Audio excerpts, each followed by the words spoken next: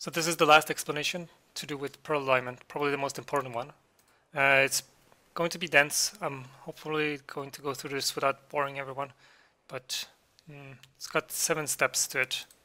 The first thing that I need to explain is about pearls themselves, how they behave. The thing is that pearls actually have a hitbox that is 0.25 large. They're actually got a hitbox. And the most important part of the pearl is that their center feet position is the position of the pearl that does all the calculations. Everything else on the hitbox has nothing to do with the actual mechanics that happens to the feet position. The feet position of the pearl is the one that decides where the pearl is. The feet position also determines the if the pearl travels, determines if it goes through a specific block. If the hitbox goes through a specific block, nothing happens. So the hitbox is actually there and does nothing. But if the feet position goes through a block, it goes through a surface, it will teleport the player. And that's really important to know. And because you can influence the pearl based on its hitbox, you can do stuff with the pearl using the hitbox. But if you don't let the pearl get hit by the feet position, the pearl won't teleport the player. So you can move the pearl around using pistons without causing a teleport event. And if you somehow zero tick a block into the if you zero tick it so that the pearl all of a sudden is inside of a block, then it won't teleport the player either because it's inhabiting a block. It needs to actually enter a new block to be able to teleport the player. That's really important to know about this, the behavior of the pearl.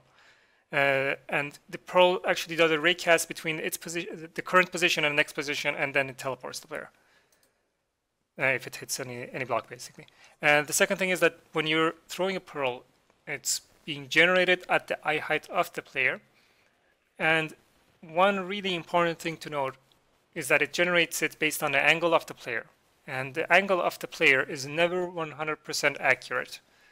And even if you look at a very specific angle in a very specific direction, you will have a really hard time replicating that specific angle. And it's never 100% accurate unless you look straight up.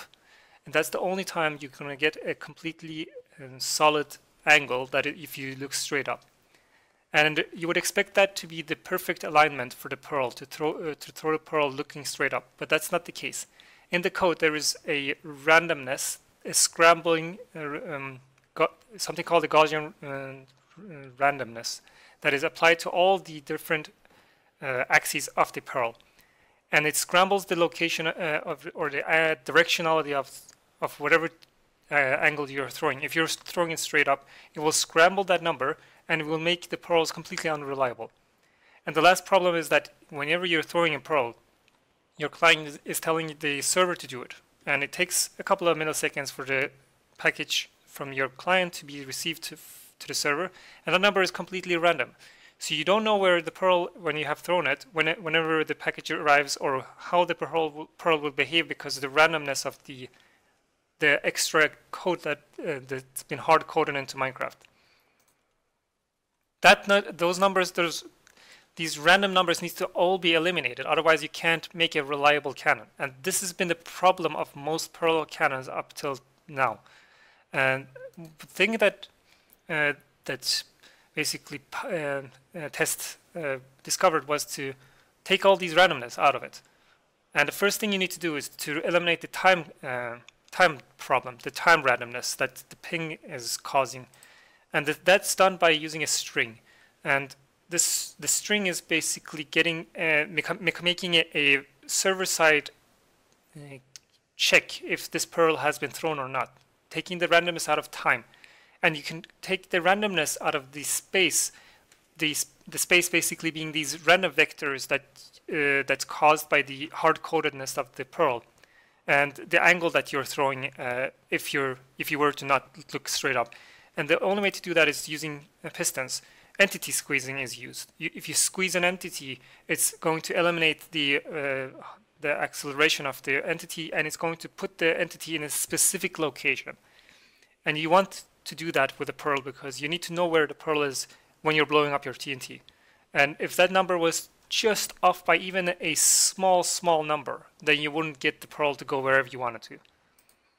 And the most important thing to know about Perls is that they're operating in discrete steps. And discreteness basically means that they're not exactly going from one place to another place in small micro increments.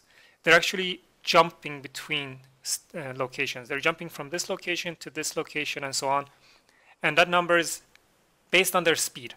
And the speed is calculated every tick.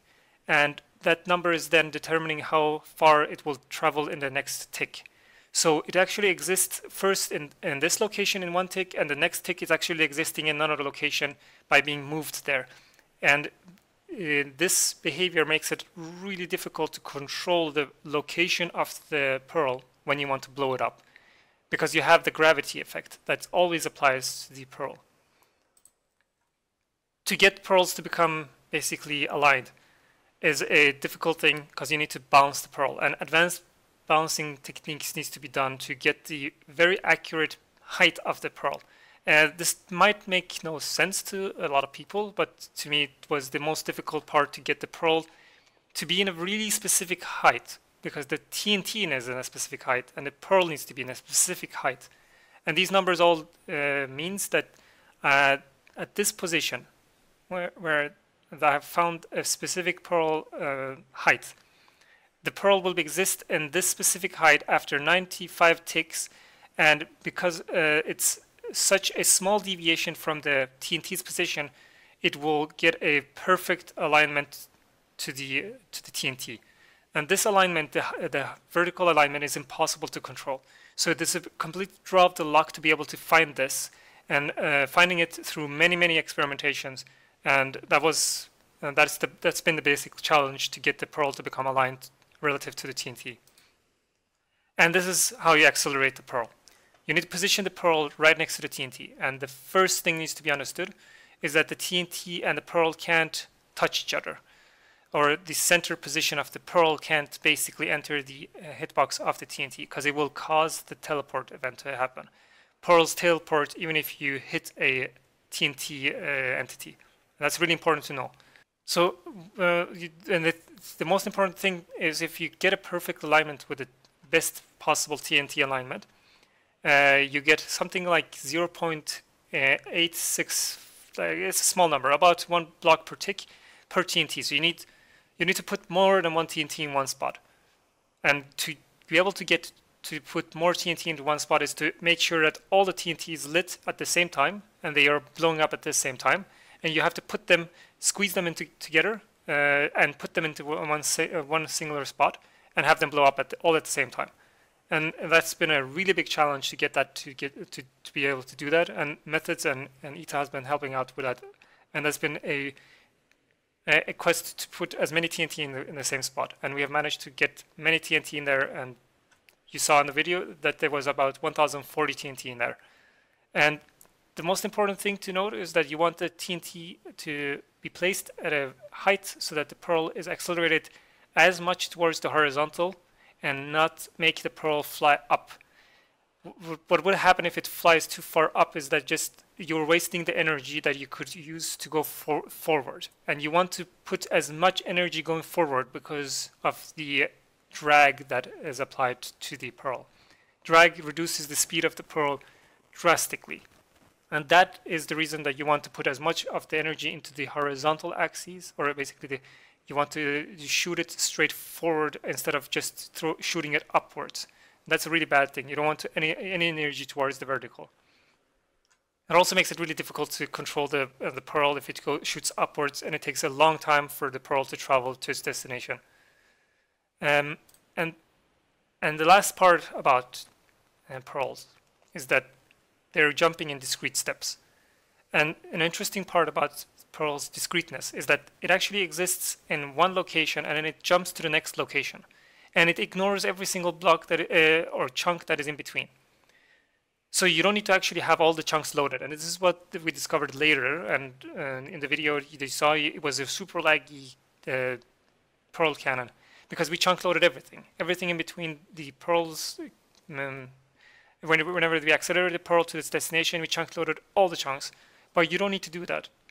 Because the Perl, everything is deterministic, you know exactly where the Perl is going to be in a very specific time. You can actually chunk load that specific spot, basically this chunk, and the next position is going to be in the next tick. You can actually chunk load that. So you can skip a bunch of chunks so you don't need to load, and reducing the amount of loaded chunks. And even more cooler thing about Perls is that you can actually not load the chunks in between. So you can jump from this location to this location, and if there was no chunks in between that was completely unloaded, nothing would happen. But if you loaded a wall in between these two spots, it's going to hit that wall. So you could actually create some kind of an unloaded wall that the Perl will go through if it's not seeing it. But if you load it using redstone or whatever, it's going to actually see that wall and teleport you to that wall prior to reaching the next destination. So you can have a multi-destination cannon that's going to basically be stopped by a wall if the wall is being loaded or not. And that's some quirky behavior that is actually happening to the Perls.